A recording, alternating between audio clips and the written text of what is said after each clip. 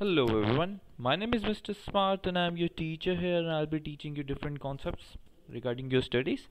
So I welcome you on behalf of ClassTeacher.com as we are discussing different question and answer. Is this question and answer series by Class Teacher to educate our students.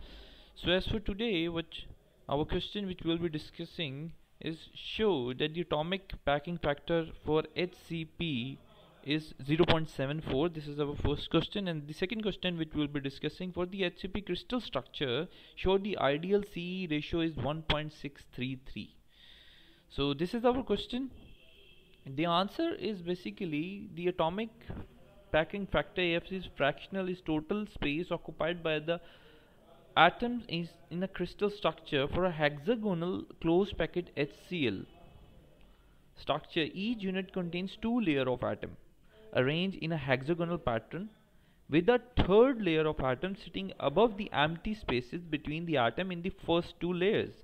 The third layer is positioned such as that the atom is in it are in contact with three of the atoms in each two layers. The AAPF for HCP can be calculated as follows. Number of atoms in each unit cells, it's 2 plus 1 ratio 2 equal to 2.5. The formula is given below, you can check it out. So the volume of the atom in each cell equal to 2 into 4 by 3 into pi r3.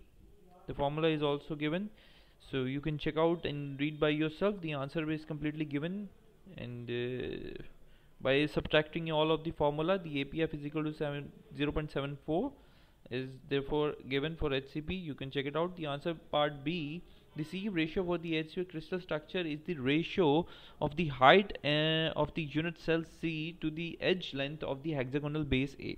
In an ideal HCP crystal, the CE ratio can be calculated as follows. The CE ratio 8/3 and RC and over R, where the R is the radius of the atom in the third layer and the R is the radius of the atom in the first two layers. This is the answer, correct answer. You can check it out, and the ideal structure is 1.633. If you have any questions, you can go to the classteacher.com and submit your question, and we'll gladly like to answer you as soon as we can. Thank you for watching the video. Please don't forget to subscribe, like and share our channel so we can grow as a community and help as a whole. Thank you very much.